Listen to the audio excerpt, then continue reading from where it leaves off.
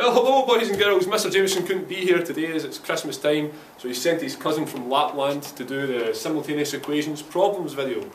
So, we have a little bit of a problem. We have sacks of toys and we need to know the weight of the contents before we can put them in the sleigh. So, sack 1 weighs 15 kilograms and it contains $3 and 1 toy car. Sack 2 weighs 10 kilograms and it contains $1 and 2 toy cars.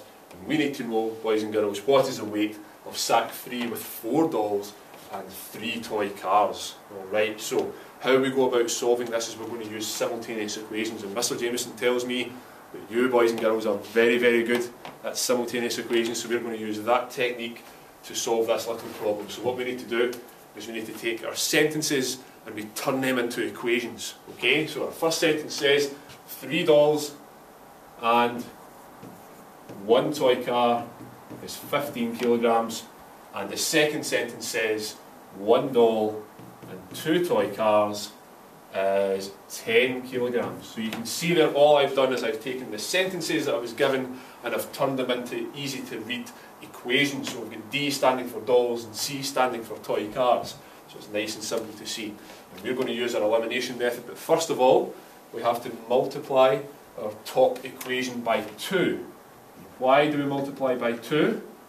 Well, it's so that our coefficients of our second term can be the same, so that they can be eliminated.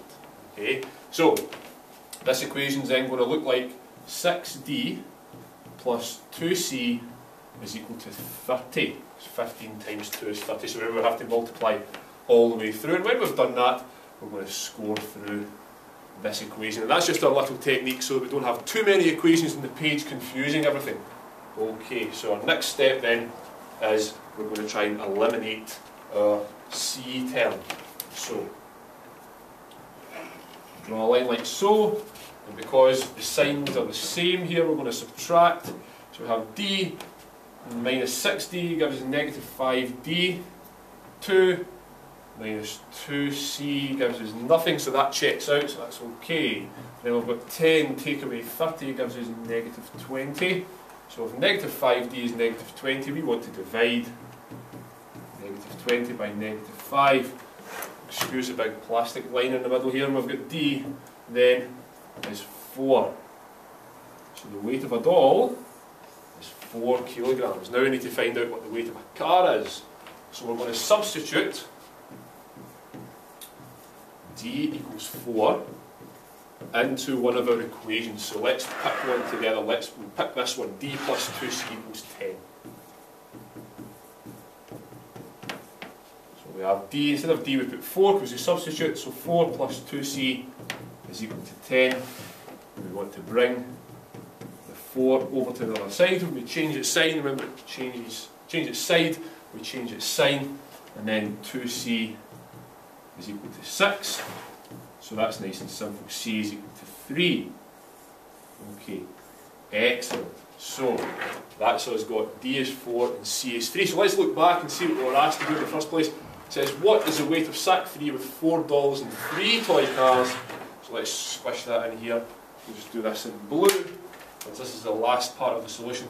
So $4, let's just double check that again, $4 and 3 toy cars. $4 and 3 toy cars, well that's going to be 4 times 4 and 3 toy cars.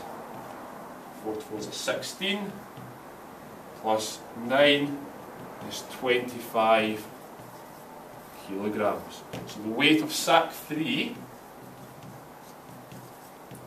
equals 25 kilograms. And I think with some practice I'll be able to lift that into the sleigh for Christmas Eve. Ho ho ho!